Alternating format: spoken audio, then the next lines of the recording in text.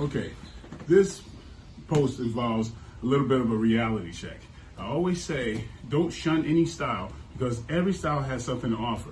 And my point system guys are really gonna love this one because you're gonna get some vindication. Now, how you train, there's two schools of training. There's training for sport, martial arts, sport karate, MMA, and just actually training. So naturally, you see people, they work their way in, stay in here, hit, kick, bury the kicks into the bag, hook, all that type of stuff, and they stay in close range to do that. Well, now the reality check of it is in actual fighting, self-defense. Okay, these knuckles, that's my weapon. Okay, instead of using my whole hand, staying in here and using my whole hand as a weapon, know that these knuckles are my weapon. Much like a knife, right? If I have a knife, I'm more effective like this. You're done. This 2 inches into your heart, you're done. There's no need for me to stay in here and go like this and like this. Not effective with a knife, right? Same thing with your knuckles. Your knuckles are your knife, okay?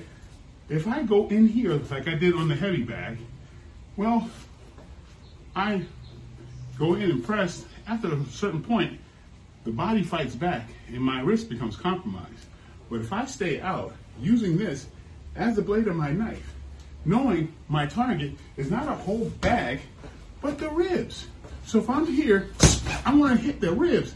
I can crack those ribs. After a certain point, if I push, the muscle's going to fight back and contract, right? Just like a stab. If you stab deep, hate to tell you, I know about this. You stab deep, the muscles will clench and hold on to that knife. But while somebody's relaxed, it penetrates. Same thing with your knuckles.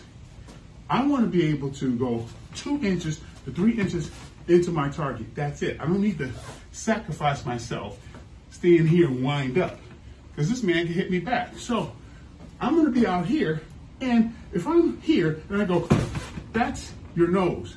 That's a tooth, okay? I'm going to go in here and out, right? I fake, I'm going to be out. It doesn't take much to break a nose with your knuckles. It doesn't involve leaning in and sacrificing yourself. So that's the idea. If, like the point system people, thank you very much, if in a real fight I had to revert to something, I'm going to revert to point system. I'm going to revert to hitting these knuckles, landing on this, their eye socket where it's bone, and just some thin layer of skin between it. I'm going to be like this, and it's pretty much done. So keep that in mind before you shun people going, ah!